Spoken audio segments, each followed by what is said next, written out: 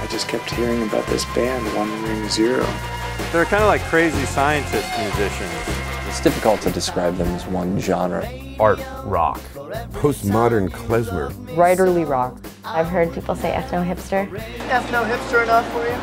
What One Ring Zero essentially is, sort of a cross-pollination of a lot of different styles. We're essentially the house band for McSweeney's publishing company. Every Thursday, a different author or two come into the McSweeney's store and read, and Josh and I, as a duo, would get up and play.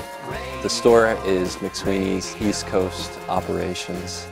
It's this map point for a publishing company or a literary magazine. They sell this incredibly cool but useless stuff, and it's besides the books. We wanted to add an element of performance to it. We had just an entertaining thing to have going on during a reading. For whatever reason, I think our music works well with literary readings. We decided we were going to just ask as many authors as we could come across to write us lyrics and put a whole record together. Lyrics to me are like poetry, in that they don't make a lot of sense most of the time. I'll say, oh, looks like I'm writing about this, and then go from there.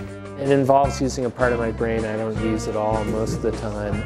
The few times I've done it, or been able to do it, they just come to you. But this music language thing can become a bit of an obsession. Ultimately, we want to make it so that it covers both worlds. You know, it's appealing to the literary world and appealing to the music world.